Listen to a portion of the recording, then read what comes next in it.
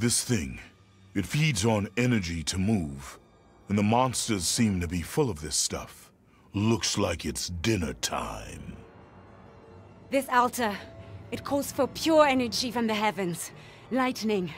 It would seem even the ancient builders knew the difference between good and evil. Now, I'm no scientist, but I have sold certain historically notable crystals before. They all have a unique ring to them, right? A resonance. The Nazis have built an entire cable system to power the altar below. Why haven't they been able to free the artifact?